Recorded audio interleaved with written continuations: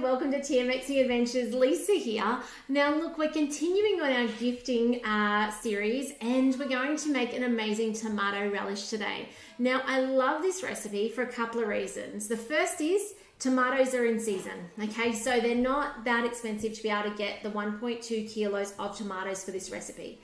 Also, if you're thinking, wow, that's a lot of relish, it is, but you can halve it. And I'm going to give you the tips today on how to halve this recipe down if you don't want to make the 3 or 4 jars that it's going to make. And by the way, it makes 3 and a bit jars of this size. Okay, so it is a great gifting idea because it makes so much. That's 3 or 4 people that you can give these to. And yesterday, remember, we made the awesome cookies in a jar style recipe, the Christmas cookies. Go over to thermixingadventures.com.au and download the labels and grab the recipe for the jar there. But let's get started with this recipe. It's on Cookie Doo. It's called Tomato Relish. And I love using a mixture of both ripe tomatoes and not ripe tomatoes. So if you happen to be growing your own, we had a big storm here through last night with golf ball size hail. So we actually had a whole lot of tomatoes knocked off our bushes. So that's actually what prompted me to make this. Yes, I've got some already, but hey, it keeps for ages in your pantry if you sterilize and seal your jars well. So I'm going to make it, I'm going to give some away, but then I'll just leave some in the pantry for when we need it to go with, say, a cheese board or some meat like ham. It's beautiful on ham and things like that. So there's lots, even on pizza, okay? It's got that beautiful, sweet, sour, salty bite to it, which is just amazing. So let's get straight onto this recipe. The first thing I ask you to do is to prepare 1.2 kilograms of tomatoes. It does say to skin them. It does say to soak them with some salt. Well, not soak them, but cover them and then let them drain. I don't do that. You guys know I'm in and out as quick as possible when it comes to thermomixing. So the first thing I've just done is I've diced them all up. I have 2 reasons. I want to check there's nothing else inside them besides the tomatoes. But also you just want them a bit smaller. So for those that were a bit larger, like tomatoes, like I've got these beautiful yellow tomatoes that were quite large, I quartered them instead. So kind of so that they're about uniform size. By the way, say hi if you're watching on today. Talks about sterilizing. I'm going to give you a tip on that in a second.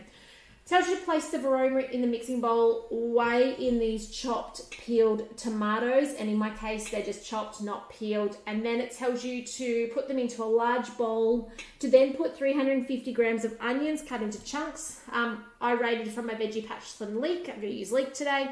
That works, but brown or purple will work perfectly fine. I reckon you could even use jarred onion if you're at a pinch and needed to. Then it says to put it all together and it's going to mix it on speed 2 to cover it with salt. Now, I told you I like to give you shortcuts. Put it in a bowl and actually just, or even put it straight into there, it doesn't matter, and put the salt on it and just let it sit for as long as time you've got. If you don't have time, chuck it straight in and let's keep going. So I'm actually going to keep on going because I actually just want to show you how to do it. So I did. I'm literally not soaking it. I'm not taking skins off.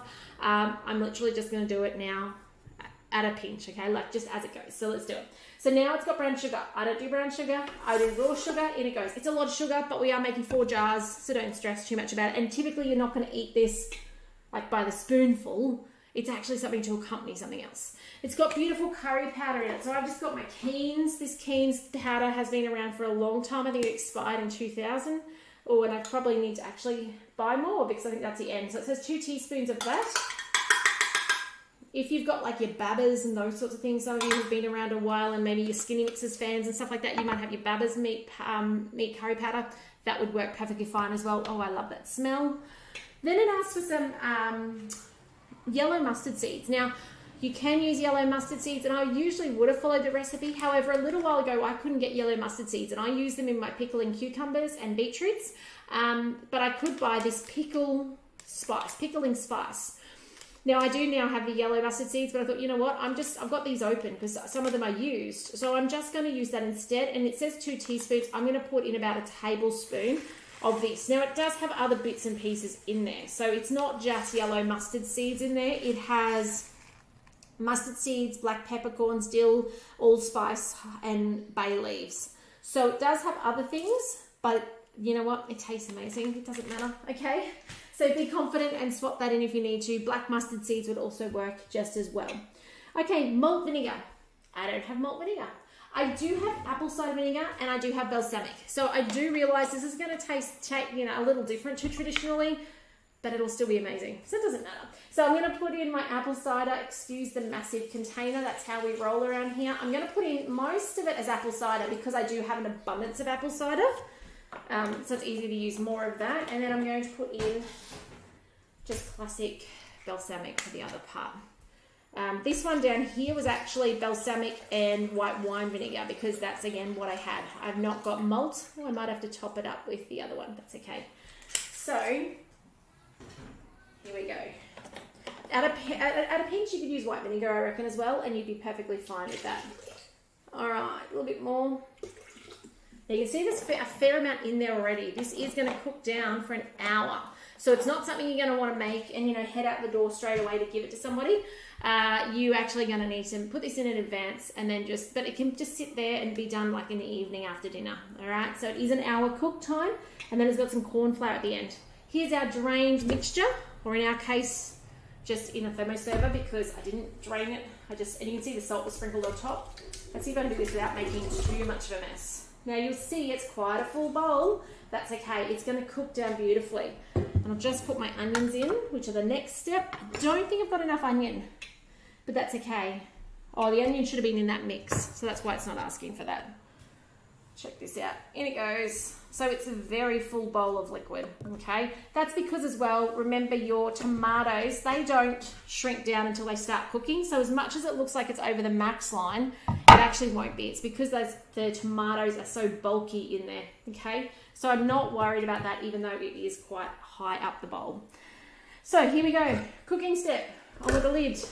Now it says to place the Vorwerk in position instead of the measuring cup. This is to let that humidity out so that it reduces down in size. So Vorwerk in place, get that out of there, and then it's going to cook down. Now this is actually a really good time to put in your jars and sterilize them. So you have 60 minutes. These will not take 60 minutes to sterilize. 10 minutes is probably all you need, but it does need to be steaming. So what I would suggest, put them in at the beginning, put the lids in at the beginning as well. You could probably fit 2 in there to go. And then once you can see the steam coming out the top, by the way, you do need a lid on that just to fill in the gaps there. So you do have to have it fully combined like that. But give it then, you've got to wait for the steam to come out. It's got to be at the 100 degrees, right? It's got to create the steam. The steam is what sterilizes it. Then let it for 5 to 10 minutes to sterilize. Get your oven mitts, lift it out, and if you want to put your other 2 in at that point in time, your other 2 jars, you can put your other 2 in and give it another 10 minutes. If you let them sit in there for the full time, it's probably not going to make a difference to anything. What you will notice is if you leave them in too long, the outside of your jar will get splattered from the liquid. And the other thing is you do actually want to not have this lid on the entirety of the time, because remember, we're trying to reduce it. So by putting that on, it is containing some of that ability to reduce the liquid down. So that's why I would say kind of do 10 minutes with one, put the others in for 10 minutes, and then take it all off. And when you're ready to take it all off, get your oven mitts and take them out, and then leave this here to do its job as the splatter guard to stop things landing on your bench. Then after 1 hour, and by the way, you may see your Thermomix. I just need to make note of this. When I made this the other day, my Thermomix had, sorry, just putting that down. My Thermomix actually had an error come up on the screen halfway through. It's no big deal. It was a motor too hot error, and it stopped. It had the bowl locked, and it said something about cleaning the grates or something, which I can't get to anyway, so I just left it. And it then, in about 15 minutes later, it unlocked itself, and then we just continued on with the recipe. So just be mindful if you do get an error through it, it's no big deal. It will fix itself. The hardest thing to know if you do, though, is what timing you had left. I hadn't caught the time exactly of where I was up to. I'd walked back and forth enough times to realize, you know, we were down under half an hour. We were down to probably like the last 20 minutes, maybe. But I didn't pay that much of attention. So when it then did that override and it stopped and it reset that step and it said 60 minutes again. And obviously you don't want to do 60 minutes again because you you were 3/4 the way through potentially. So just my biggest advice to you guys as well on this recipe is check your clock. So right now, as I spin it, the dial in a second, I'll look at the clock and go, okay, so in about an hour, that's about there. Because then if it does do that override, which it's fantastic, it does that override, okay? That means you're not going to be burning your bowl. It means that, it literally is protecting your machine. So like, how cool is that it's got that there? But yes, just be mindful of that. Check your clock before you start so that if that happens to you, no need to stress over it, but if it happens to you, then you know that, oh, look, I've got about 10 minutes left.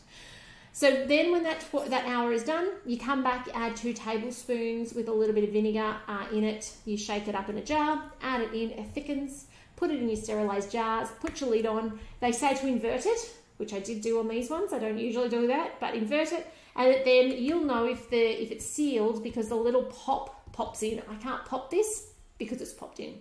All right, and then it's shelf stable and it's ready to go. And I don't know if you guys can see that, but it's very, very thick and gelatinous and perfect on some brie cheese, I reckon, or even some tasty if you were stuck.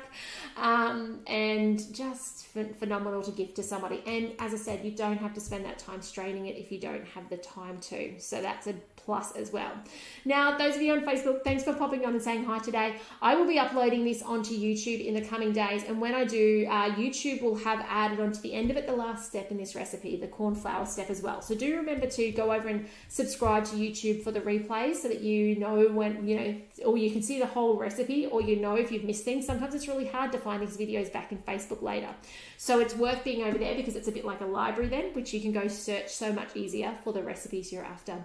But otherwise, guys, thanks for joining me today. Let me know if I can support you with anything with your Thermomix. Remember, those of you in Australia, we have $29 bowl offer on for another 3 days. Monday at 11 a.m. it is over for the year. So if you've got friends and family thinking about a Thermomix, please do pass my details. I'd love to support them to get one and help them get the very most out of it as well. But otherwise, guys, take care. And I'm going to see you back here for another video tomorrow. And I'm going to spin this dial up 1 hour, 120 degrees, reverse speed 0.5, and I'll see you tomorrow. Bye guys, take care. Okay, it's been an hour on the chutney and we're going to finish this recipe off. Now you can see it's been quite bubbling. You can see on that aroma the mess it's made underneath, and even on top, as I show you the camera here, you can see how jelly-like it is. So I'm just going to scrape that in. There we go. Which is good because that means it's actually thickened up, which is really what we were after. You can see some of those spices have come to the top. Just push them in as well. We don't want to lose them. And then let's take the lid off carefully. Remember, it is hot, so we're just going to spin it sideways and put that aside. I can scrape in some of that to my food later, into my jars later, but I've got my jars ready to go. So look at that in there. It's just beautiful. Now it's not completely done yet. We've got one more step. We've got some corn flour to add. So what we're going to do is, it says place 2 tablespoons of corn flour and some vinegar in a jar. I actually used water this time just because that's what I had on hand. I've done it with vinegar. I don't think the water will make a difference. So stir to form a paste and then add the corn flour. In it goes. You can still see it's quite a lot still. It's still like 1.5 litres in there. Go next. Stir with the aid of a spatula. Now, because it's over 90 degrees, corn flour thickens. So that's the science of corn flour, is it has to be over 90 degrees to thicken. And you don't want to pour your corn flour straight in. If you pour it straight in, you'll end up with just a glob of like clad glue looking stuff in the middle. But look at that thickening there. Now it's got a bit of a quick cook that it does. So we'll go next. Place the basket on top. So instead of the Vorwerk this time, and it's got a 2-minute cook. Now this is just dispersing the corn flour through. So it's just putting it through so that it's nice and even. And then we're going to put it in our jars, ready to flip upside down and leave on a shelf until we're ready to use it. Now, if by some chance one of yours doesn't pop down and seal properly, it needs to be kept in the fridge. Okay, so it only can be shelf kept if you have sterilized jars and if it goes airtight. So by the lid popping in. Okay, if there's still movement on that lid, it's not tight and it's not going to then hold its goodness. Okay, so just be mindful of that as well. So in my haste, I'm going to speed this process up as I do. I'm just going to turn it a little faster for a second. At 1 minute mark, I'm going to stop and I'm going to jar it up for you guys so that you can see this process. So we actually use our lid here as our funnel. It's a great tool as a funnel. Just wait for those arms to unlock because that does have that 20-second cool down on most recipes to make sure everything is stationary in that bowl before it unlocks, and it's going to open up. Now, while I remember as well, I have an ebook with a whole lot of gifting recipes in it that is just an amazing resource if you are going to be making Christmas gifts. There's all sorts of things from spice mixes to relishes. This recipe's in there. So there's 31 recipes in there. So if you would like a copy of that, please do comment below and I will get that to you. It's in my most recent newsletter. So I'll get the newsletter to you and then you can subscribe for future editions of that if you'd like. Now, I've overfilled that jar. Can you see that? That is too full for it to be able to seal nicely. So I will have to actually scoop some out of that, but that's okay. You want to stop about 2 centimeters short of the top. Okay, now these are 750 ml jars, just for reference. Same size that I used yesterday on the awesome cookies in a jar, the Christmas cookies, okay? So in this goes. Don't be tempted to lick it, okay? It is boiling, boiling, boiling hot, and it takes quite some time to cool because it's, you know, toffee-like, I guess you could say. You know, you can see how thick and luscious that is. So it takes some time for that to actually cool down. So don't be tempted to put your finger in it, it will burn. Okay, now you can see here, now it's a little more than 2 jars, I guess you could say. There's a little bit there that I won't be able to fit in this one, and obviously this one I need to take a little bit out. So I'll take that out off camera. I won't make you sit here and watch me do that, but let me just show you how to finish this one off. So lid on, quite tight. You need to work quickly because your jars are quite hot, so I just quickly do that. You might want to get an oven mitt to do that. And then once that's on, upside down, okay, until it's completely cool. And that's it. Now, as I said though, if you don't get it airtight, in the fridge instead, on cheese, on ham, I reckon even on meat, it would be beautiful, like instead of putting a barbecue sauce on your ribs, putting the tomato relish on your ribs. But otherwise, guys, I hope you've enjoyed that. Let me know if you want the amazing ebook with all the gifting recipes in it. Let me know. Love to get that to you. But otherwise, take care. And I look forward to seeing you in tomorrow's video. Make sure you're telling friends and family about these videos so they can get the very most out of their Thermomix. But we'll see you then. So bye for now.